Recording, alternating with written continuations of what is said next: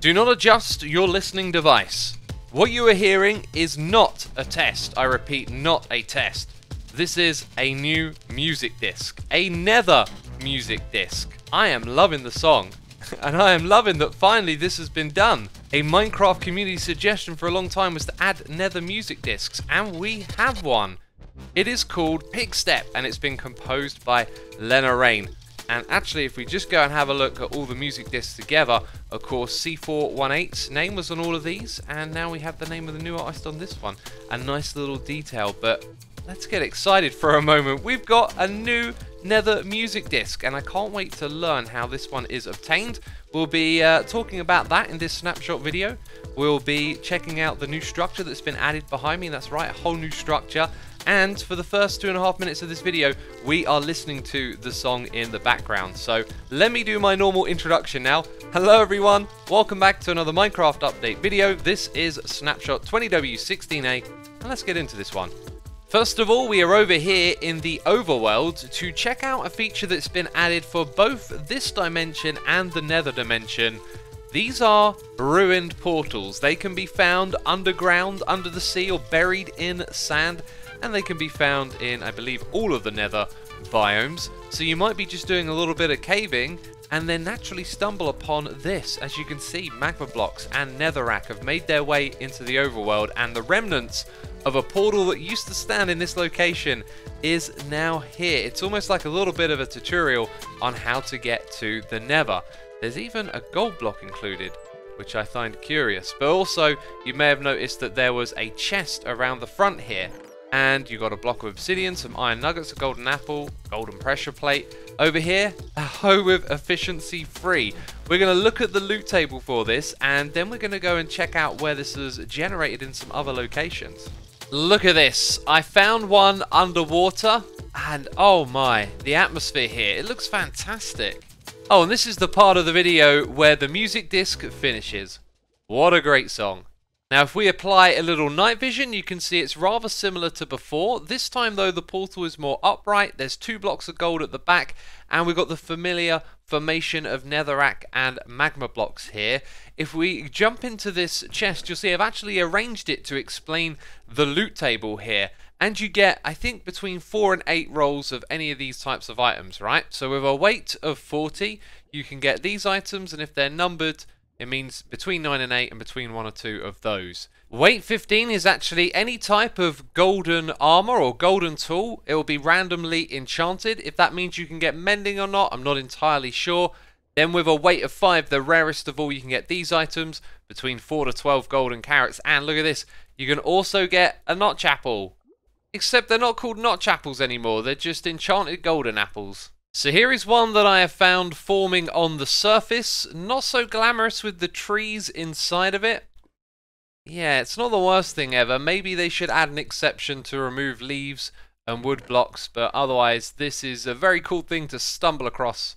Here is another one that I found underwater. This one is particularly interesting. You can see there's actually a stone structure around it with iron bars holding it up. Later on in the video, we're actually going to check out all the different structures and the ways that this can generate.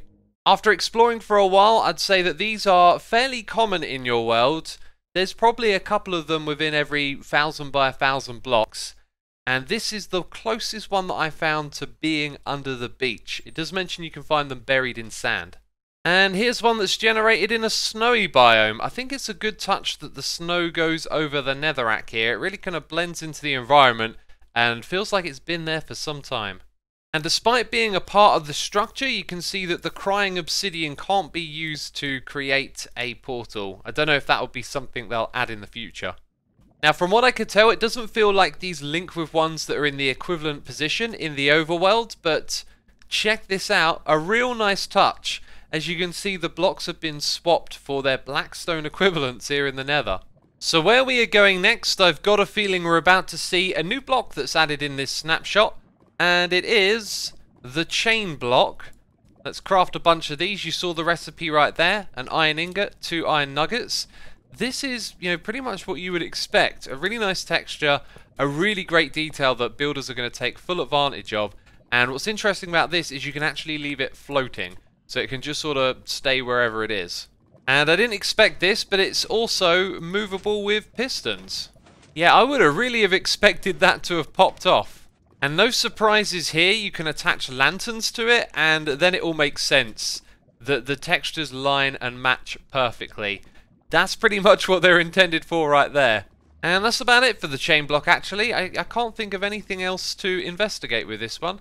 So, you saw it at the beginning of this video, and we are now going to check out the Bastion Remnants. This is a new structure added into the Nether. There are actually 4 different types of this, and of the ones I've seen so far, they all look very ruinous, just like this one right here. And inside of these structures, you can find the music disc that we listened to in the beginning of the video. You can get the Piglin banner pattern that you saw in the last snapshot video, and also we saw the gilded blackstone, and I have found them generating inside of these structures. But if we go into spectator mode, you can see it actually generates through the Nether. It goes down underground of what feel like caves, and that's where the gilded blackstone can be found. There are also loot chests. We're going to investigate all of this stuff. There is so much to be learned at this point in time. And let's have a quick flick through some of the loot chests. You can see enchanted crossbow and gilded blackstone can be found in here. There are random blocks of gold to be looted, and we've got another chest here with some enchanted items, soul speed free. And over here, a double loot chest. Wow, the jackpot. Look at that. The record disc, bone blocks in here. Enchanted books. Ah, there's the Piglin banner, and you get chains in here. I've just got to say it. I have never felt this excited in a long time. Oh my goodness me. Wow. What have we just stumbled upon? This is simply beautiful. What an amazing structure to find inside of Minecraft. My goodness me. So in just a moment, we are going to see the 4 different types of structures that can generate in their full glory, thanks to NemBombMC, who shared with me his carpet mod for the snapshot and a way to get the game to generate these structures in a flat world so we can see the full layout and all of that. But first of all, I've gone through the 4 different types of loot chests that are available. So I kind of want to blitz my way through this. I'll be hovering my mouse over all of the icons so you can pick up on the details if you really need them. In this first one, we have 1 roll for the lodestone, so that means you're always going to get that. There are between 1 to 2 rolls for all of these items, and the quantities are written in here. Occasionally there are some interesting details, and then 2 to 4 rolls for each of these items. The Bastion Hoglin stable is one of those, because you can get damaged tools inside of here. This one will be randomly enchanted, or you might get this one, which is enchanted and randomly damaged as well. So there is 1 roll of this. These have a weight of 10, and this has a weight of 15. And sometimes, you know, between 2 and 4 gold. Down here, 3 to 4 rolls of all of these different items, and here are all of the quantities.